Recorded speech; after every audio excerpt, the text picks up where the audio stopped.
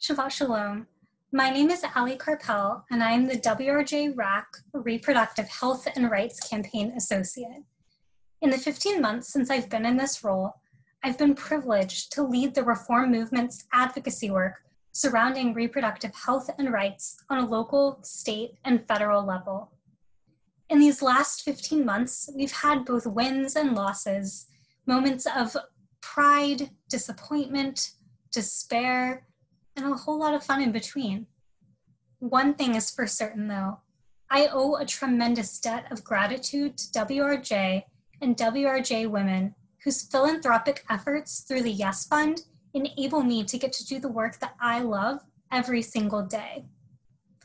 In many ways, I trace my WRJ journey back to my summers at URJ Green Family Camp and NIFTY, both of which receive support through the Yes Fund.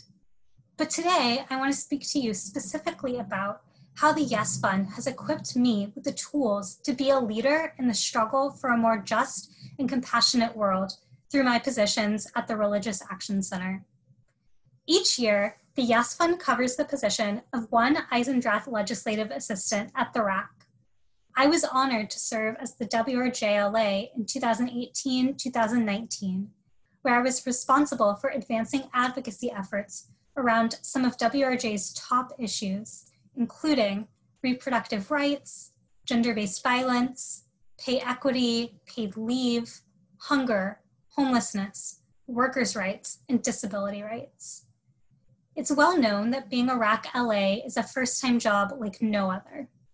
At age 22, I was leading lobby visits on Capitol Hill, speaking on panels with legal, policy, and religious experts, and writing regulatory comments on behalf of the entire Reform Jewish movement.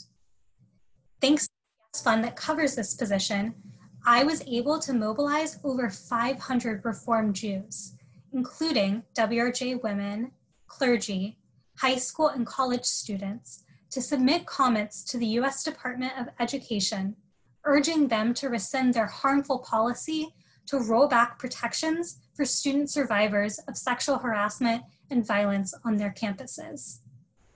I was able to co-chair the 9th annual Jewish Disability Advocacy Day, a day where nearly 300 Jews with disabilities and their allies convene in Washington, D.C. for a day of education and advocacy surrounding reproductive rights.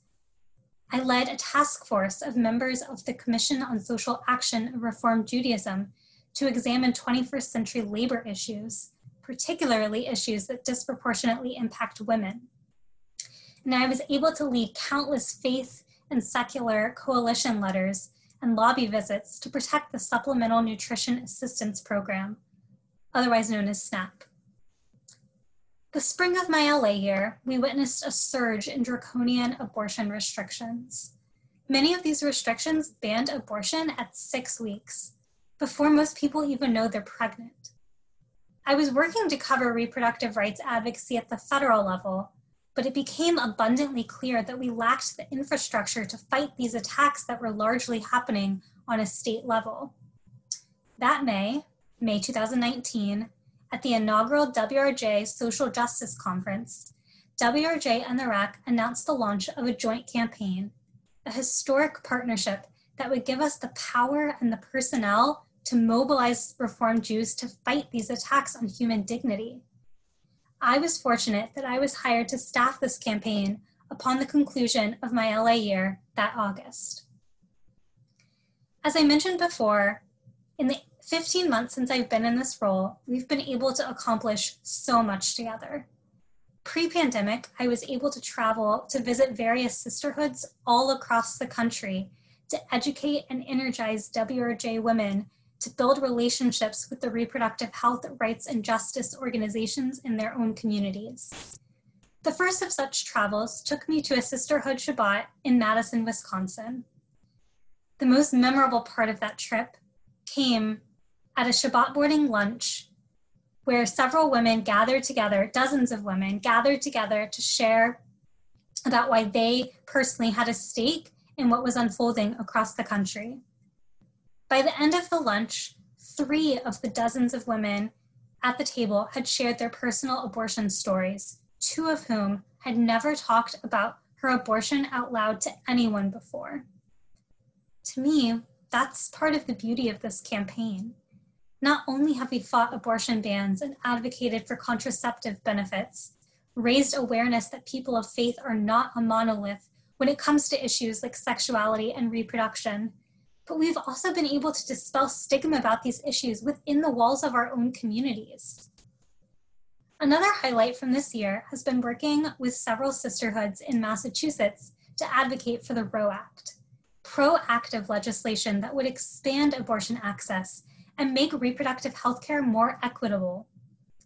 Though many of the in-person advocacy efforts were put on hold due to the COVID-19 pandemic, it's been so amazing to watch these sisterhoods continue to do this important work virtually.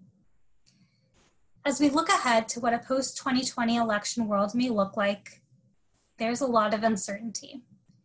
But thanks to the Yes Fund and generous WRJ women like you, I feel confident that we'll be able to continue to do this important work, the work of bringing about a more whole, a more just, more equitable, and more compassionate world in the weeks, months, and years ahead.